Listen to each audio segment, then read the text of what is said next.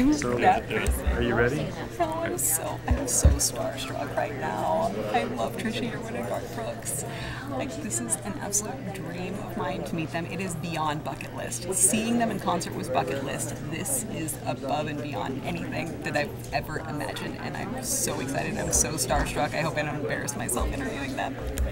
Did you just blank out when you were asking my question? I went to go ask him a question. I said my name, and then I totally forgot my question because I was just starstruck, and I felt like an idiot. But then I remembered later, so that was good. First of all, I'm just going to start asking you questions. I am so starstruck. I'm like the hugest fan ever. I am such a huge fan. Yes, that's okay. So why are you a huge fan? I love your music. I love everything about it. Anything in particular? Standing Outside the Fire was like my anthem when I turned 30 and I like changed careers. I like would listen to it all the time and I felt like you were like with me, helping me do it. So this is great. Oh my gosh. Thank you so much. Okay, now I'm calming down a little bit. Right. Okay, so that was actually going to be one of my questions. Knowing that so many people, absolutely adore your music, that a lot of the songs have helped people through like really hard times in their life. What does that feel like, first of all? Well, very sweet. First of all, know that I'm just like you. So I have songs that I know that's helped me through my life. So if anybody says anything that has anything to do with our music, it's helped me through their life, that's the greatest compliment you could get.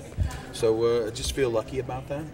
And, people say, you go to the grocery store and if somebody stops you, all they want to do is just say, hey, look, you were my husband and I's first song at our wedding. Or my husband sang this to me at the wedding, or we lost my mom, we played the dance at her funeral, that kind of stuff.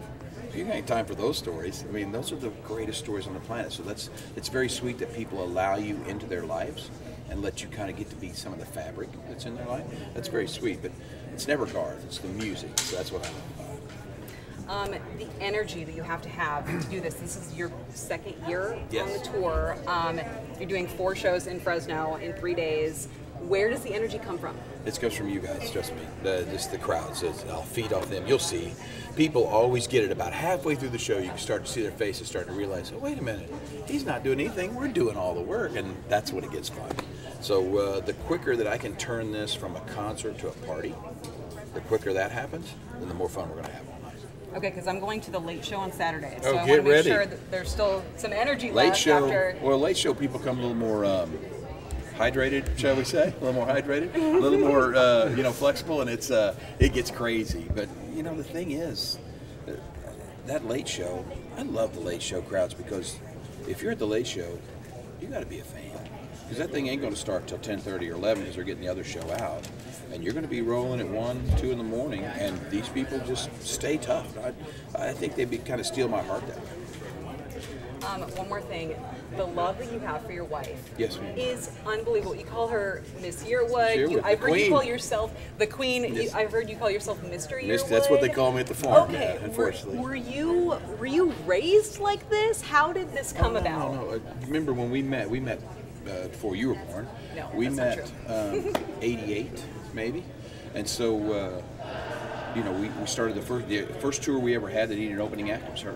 The first time she was ever an opening act for a tour was us. So we've kind of been raised together until we were married to other people. So she was always Miss Yearwood. And so when all of a sudden you find yourself dating, you can't stop that habit that you've had for 20 years of calling her Miss Yearwood. And so it makes her uncomfortable. But That's why you do it. yeah, I don't know. I just love her. She's a good egg. Anybody that likes her, if you meet her, you'll love her. And she's just that way. She sees the real deal inside and out. That's nice. Awesome. What can fans look forward to this weekend? I just think a lot of fun, and like the very first guy that jumped up, Greg, he said some of the best memories of his life. That's what you want. You want these people leaving this building, looking at that ticket and going, you know what? If this cat comes back, I'll be right here. That's what you want. Okay, don't take this the wrong way. You are gorgeous on TV, but you are drop dead in person. I'm not exaggerating.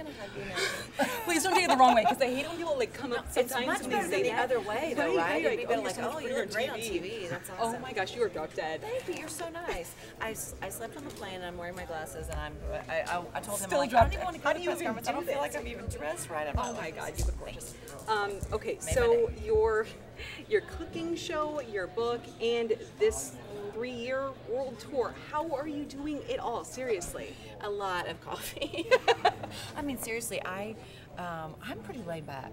Garth is Mr. Energizer Bunny, but I'm the kind of like sleep in, have your coffee, read a book, start your day slowly. That's not who this guy is. So when this talk of this, I said, yeah, let's go back out on tour, but I had no idea it was going to be at this pace and for this long. But I really am enjoying it. The first few months, I had to get in shape for it. I was like, I don't know how to do it. It was a lot. And then I thought, well, I can't do my cooking show because we're on tour. But we figured it out. You know, we just find a way. You know, I'm gearing up for a new season, and we'll shoot in October in between weekends. So that I'll be a little tired when that season's over, but we make it work. Have you always been good at cooking, or how did that come about? Not really. You know, I was a late bloomer. My mom was an amazing cook, and so was my dad. And so she had a meal on the table every night at 6.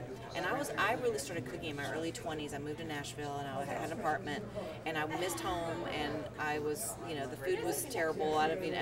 Vegetables out of a can because I grew up on a farm. We had our own, raised our own beef, and we had our own garden and everything. And so I just remember calling home and asking my mom to tell me how to make one thing of hers that would be like comfort food and that I could do. And it was easy. And I think I cried. I know I did, because it was like, it tastes like hers, and it's, and that was when I thought, I can do this. And then I started cooking, and I just fell in love with it. It's relaxing for me. I love to do it. Never dreamed I would have a cooking show. I volunteered to do a cookbook with my mom and my sister, and it was fun. Never dreamed it would lead to 3 books and a show. So I'm the first one to say, I know what I know. It's not everything. I'm not a chef. I'm a home cook like my mom. But my mom was really smart, and she thought simple was best. She used few ingredients, real ingredients, and it's not hard. And so I'm thinking hopefully most people cook like I do. So hopefully they are going, I can do this. If they're intimidated by cooking, it's not that hard, or I wouldn't do it. I watch a lot of cooking shows, and yours is fantastic. I love yours. Thank you. We make a really good mistake on my show, because when I first started watching those shows, they're so perfect, and they're behind the camera, they're behind the counter, and I'm like, I don't want to be behind the counter by myself. First of all, I'm more fun with somebody to interact with, and if I drop an egg on the floor, let's show us dropping the egg on the floor. It's okay, and I think people do respond to that, because it's like, that's life. That's how most people are. That's brilliant. One more question. So Garth treats you with such respect. I know a lot of women are, watch you and say, how do I get that? How do I get a man to treat me like that? Any advice? It's in the man, it comes with the man. I knew Garth's parents, and all of there's 5 boys, all of those boys, and Garth's dad, that's just the way they were raised, and so I told him when I'd be in Oklahoma and I was there, I never opened a door, and I'm a very independent woman. It's not that I can't open the door, but it sure is nice to have somebody that's just really such a gentleman. I told him, I said, I'm going to go to Nashville by myself, and I'm not going to know how to get out of the car. It's like, so I think it's really the way you're raised, and I think that it's not just about like taking care of your woman. That's not what it is. It is about respect, and it's a mutual thing.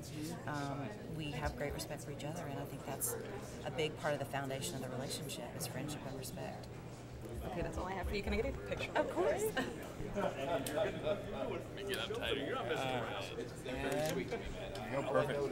Thank you. I so enjoyed it. Are you coming to a show? Yeah, tomorrow night, the late show. Okay, cool. We'll go take a nap. Yeah. Thank you, guys. Thank you.